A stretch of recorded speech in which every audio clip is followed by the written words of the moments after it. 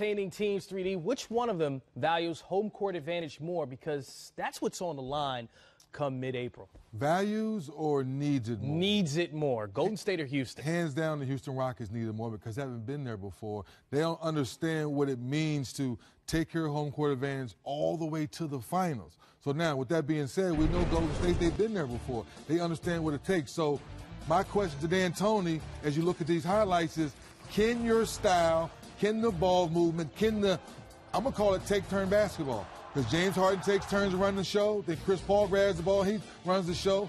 I give them both credit. They both share, and they both get everyone involved.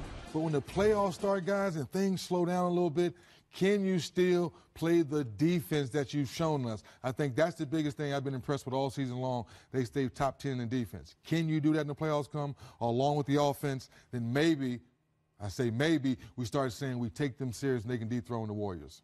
Now, we know what the Warriors bring to the table, right? They finish each of the last 3 seasons with the top seed in the playoffs. What would they need to do to make it 4 years in a row from here on out? Well, I think their formula speaks the best. Continue to share the basketball. They always are top of the heat far as sharing as a team with the assist standpoint. Defensively, they've slipped a little bit, and they've had some bad games here before the break.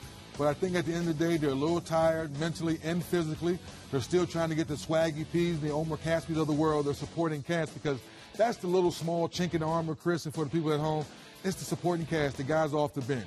Can those guys, the Livingston, we know Iguodala, we know in the playoffs, he will show up. He hadn't had one of those Iguodala-type years. So I still believe the bench will get that second win and step up and meet those starters.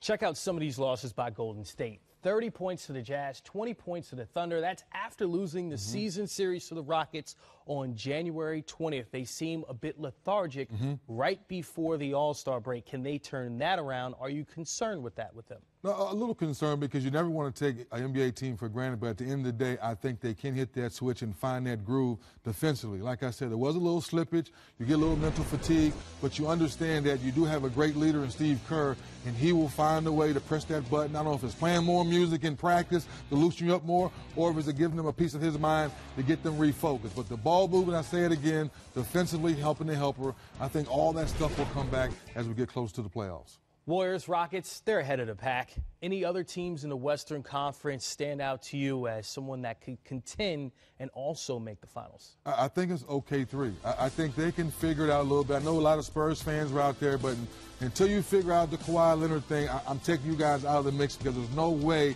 you can contend with those top teams not having your MVP-type guy in Kawhi Leonard. So OK3, after the break, can they continue to get back? They were playing better ball offensively, had a little slippage defensively where they were actually the other way around at the beginning of the season. Now can they re-flip it, so to speak? I think they can because having 3 superstars, I think they want to play well together. And all you fans think big picture, I think they have to keep Paul George and Melo happy for the bigger picture.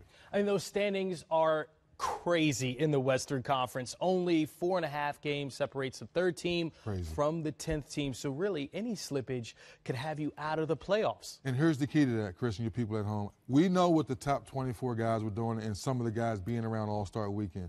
But which guys, supporting cast, were they working on their game? Yes, you take a day or 2 off to rest your body, but you have to get back in the gym because those teams who took it serious, you'll see that the first 3 to 4 to 5 games, how fast they go for the rest of the season. Over All-Star Weekend, there was also some developments with Kawhi Leonard. Enlighten us a little bit on what happened with him in the Spurs organization. Well, reports say that Kawhi and the Spurs are now on the same page. There's a possibility he could shut it down for the rest of the year, and that's what I'm saying. Until they figure that out, whatever the reports are, yay or nay, you've never seen something like this before from a superstar like Kawhi. We saw with LaMarcus Aldridge, he supposedly wanted out. He and Pop worked it out, and now he's playing one of his best, some of his best basketball being in San Antonio. You would think Pop would figure this out. And deep down inside, I want to say yes. But until I see it, it's hard to put the Spurs in the mix not having Kawhi Leonard ready. Not having your most talented player. It's hard to see that. Okay, the Minnesota Timberwolves are also a team that they seem to be figuring some things out as the season progresses. Do you see them being able to make a push in the playoffs? Do they have enough? Particularly that bench. And those guys on the bench get an opportunity, I guess is the question. I think that's the key word, opportunity, and Coach Tibbs trying to find a good flow because we know he's defensive-minded. You bring in a guy like Jamal Crawford, who we all love, and I think he's having a solid year from him off the bench. Wiggins, you see that big highlight? He's been up and down all season. We know who the all-stars are, and Jimmy Butler and Cat deservingly so. But somehow, the Gorgie Jangs of the world, that, guys like that, to make your bench a little deeper defensively and offensively, and then maybe you can say this team can go deeper. As of right now, I'm still a little hesitant to give it to him. And Jeff Teague, I got to give him a little credit. He's had a solid year for them as well.